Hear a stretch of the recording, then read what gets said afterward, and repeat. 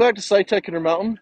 I want to do a quick video on a new product that Trimble just came out with. It's called Siteworks Machine Guidance for the skid steers. Now, we've already had for a little while now the Siteworks Machine Guidance option to put on excavators, but they just came out with the option to put it on a skid steer now, or a track loader, or a skid with tires or tracks. It'll work on either one.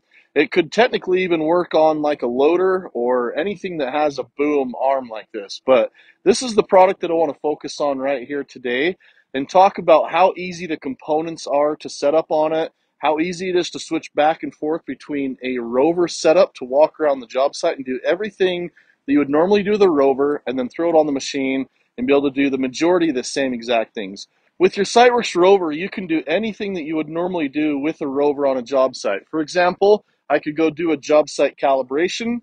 I could actually check grade, make flat planes, stake lines, lay things out, do all those things that you would normally do with any type of a rover in general. And then as I put it on the machine, it's called machine guidance because it's indicate. It does not actually take over on the hydraulics, but the beauty of it is you can use whatever attachment that you want with this and measure it up as a different attachment. When we set this machine up, our customer had a couple different buckets right off the bat. He has the normal 84-inch bucket that comes with this machine, and then he has a rock bucket that's a different one that's pretty close to the same, but he's also got a set of forks, and he's planning on getting some auger attachments for it. So having said that, a lot of these setups, the sensor itself usually goes on the back of the bucket, which means that the sensor is stuck with this bucket, and every time you would have to take this coily cable right here that would be hooked to this actual bucket and unconnect it every time that you actually undo this machine. What we did on this setup is we actually just made a bracket, just an angle iron bracket that goes on the back of the actual quick connect itself. So it's not tied to the bucket, it stays with the machine. This is the sensor, there's plenty of clearance in here. It's got an actual hard plate over it.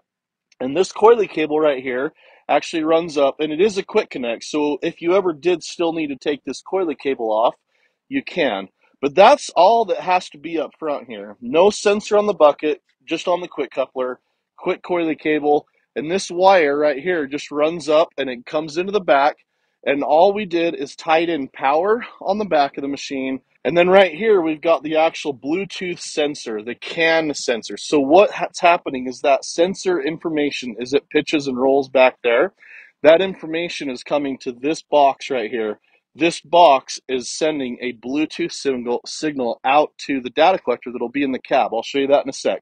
So this data collector right here simply has a Bluetooth connection from the GPS receiver itself, and it has a Bluetooth connection from that sensor to the inside the cab. So that's why it's kind of out here invisible. You don't want it in the cab. But it is super simple to simply take this receiver off anytime you need it. You can actually put it right here on the rover pole, and all you do is switch your mode right here where the guy is standing. You just go between standing mode or machine control mode. So right now it's in standing mode. I just barely took this off. There's different antenna types. We actually have the external antenna on here. Honestly, if it's a small enough job site, you could just leave the actual antenna on the receiver. Now, real quick, if you're new to this product, the sweet sauce here is the fact that the receiver has tilt compensator in it, has an IMU sensor, which means that you can use a 986, an R780, and an R782. This one's the Dash 2 that has the 400 and 900 megahertz. But it is that simple. Just power, Bluetooth sensor, bracket, and then the sensor on the back of the bucket. That's it. That's all this machine needs. And there is a measure-up process. The measure-up process is actually super simple.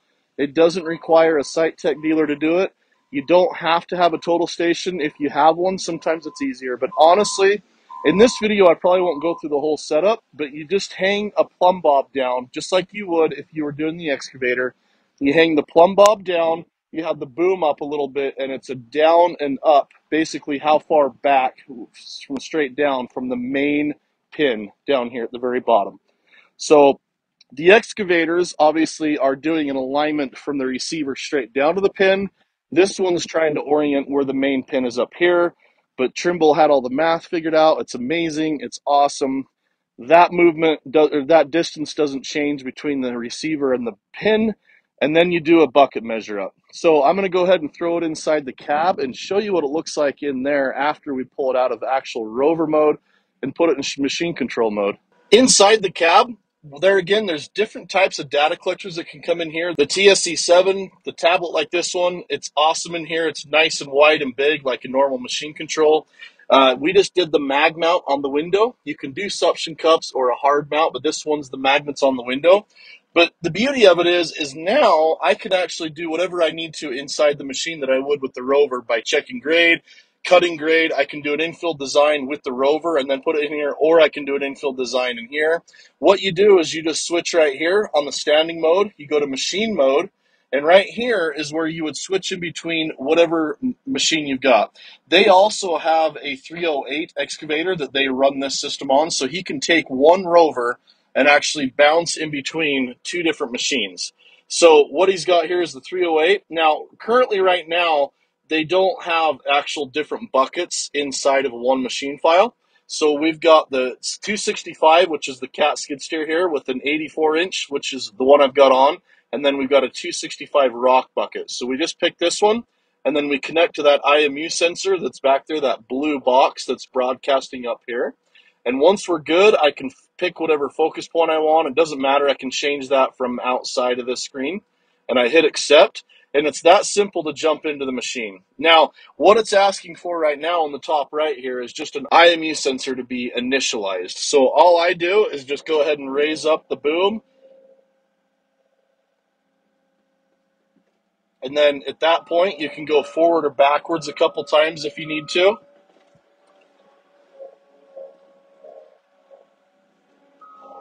Once you've actually initialized the sensor and everything pops up, what you'll notice is the screen doesn't look much different than what it did when it was an actual rover. So we don't have an actual skid steer option yet for a picture. We still have the excavator option on there as the image, but it is in this mode. So this black line right here still represents how wide the bucket is. And I can put the focus point on the left, or I can put it on the right and back to the center. It depends on what I want to stake, where I want to grade. And then the cross section right here does show a cross section of what the actual IMU sensor is using. So the other beauty is you can put this on whatever machine you want. This is a Cat 265. You can put it on John Deere, Kubota, Bobcat, whatever it is. It's not tied into the ECM of the machine. Super simple.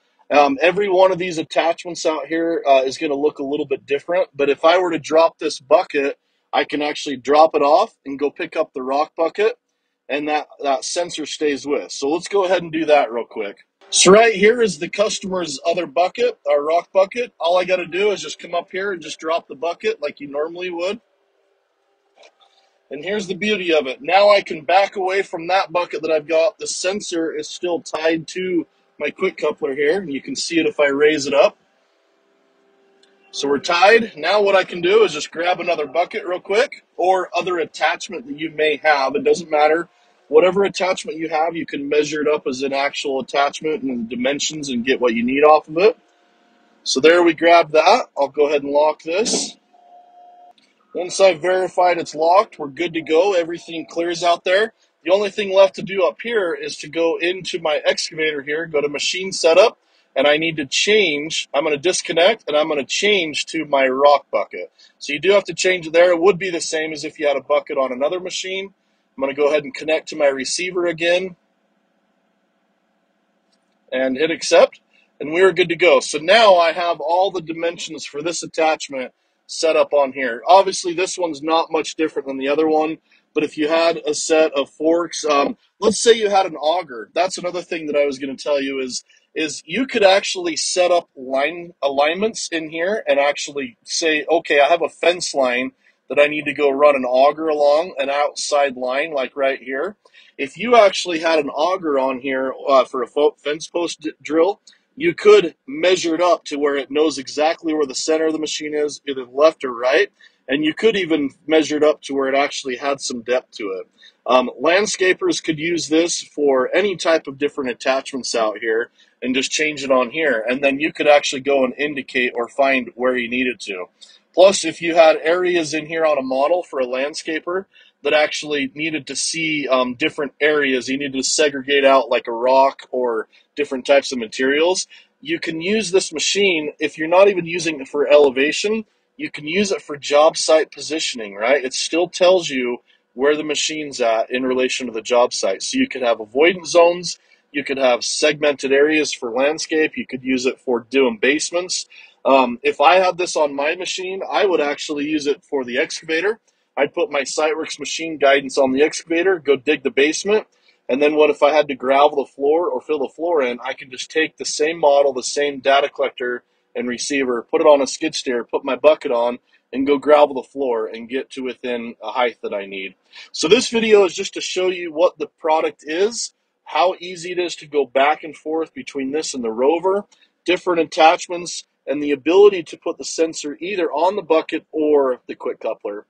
If you are interested in this and you don't have different attachments, you're always going to leave it on one, you can definitely put the sensor on there. But even then, if you back up, that coily cable is still stuck to the bucket, so you just got to be aware of that. So these are the different options that are out there. I am going to create a handful of videos on actually using this over in the field. I'm looking at sidewalks, looking at roads.